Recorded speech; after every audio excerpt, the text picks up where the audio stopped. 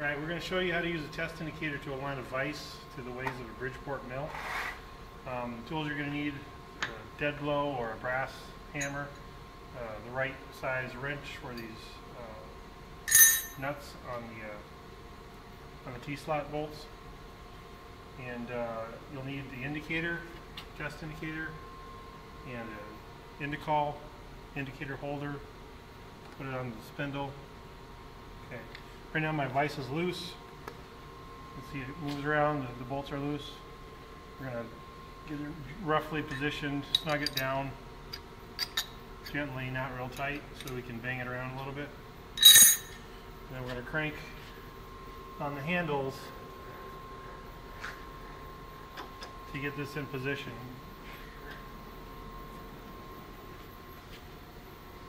So what this is doing is we're going to make this surface, this rear fixed jaw surface, parallel with the X-way. Okay, and then we're also going to check using this parallel, these contact surfaces with that X-way as well. We'll do this one, we'll do this way first, and do the parallel on these surfaces second, but really you should do those first in case it needs a shim.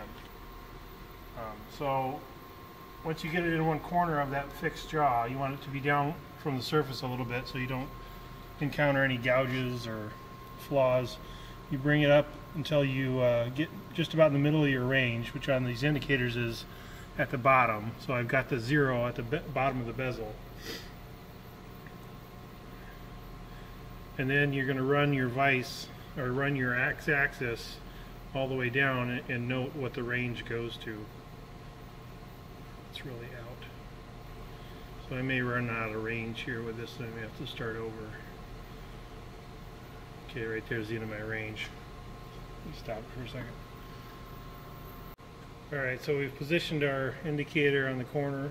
We've got the vise generally located somewhat parallel to the axis. Now we're going to start cranking the axis and moving the vise along the indicator.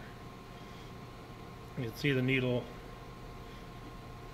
moving as we go along the vise. It goes continually in one direction because it's at a slant to the way.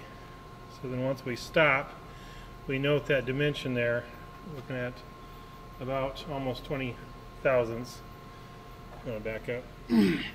We tap this back about halfway, half of that distance with our hammer, and then we're going to re-zero this again, and we'll see if we did. I'm going to go back the other way. So now it's moving slower as we go across the vise. Didn't quite get quite enough out though.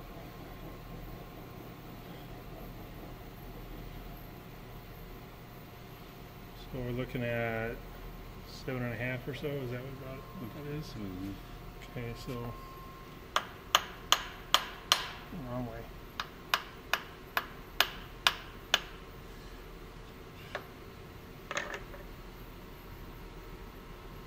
Oops, and re-zero.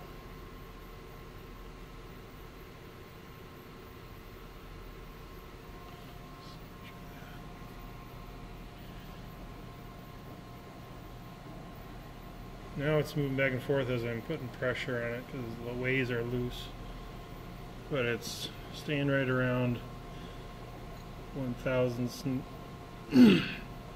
all the way across. So now we know our vise is parallel to our way, and we can snug these down. Once you do that, you want to check it again. Just run it back again, make sure it didn't move a whole lot.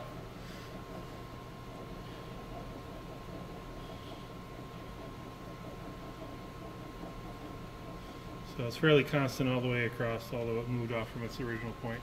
So the next thing is to put the contact point on this vise and check to see if these are parallel to the way as well. So we got to move the axes around a little bit here, move this forward.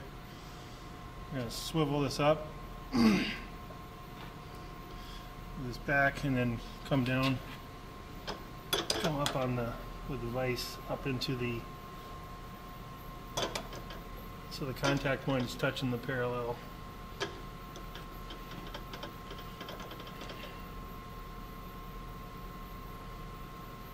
Alright, and there we're at the 0 again on the indicator. So now we'll run it on that parallel and we'll see how we are. This is much better, and it should be, because these surfaces are precision ground to be parallel, the bottom and top of the vise. So that's about, we say 1.5, 2 thousandths out. So if you wanted to, then you could put a shim in there. You would do that step before the last step we did, and then snug them down, and then check the rear fixed jaw. And that's how you dial in a vise, or indicate in a vise.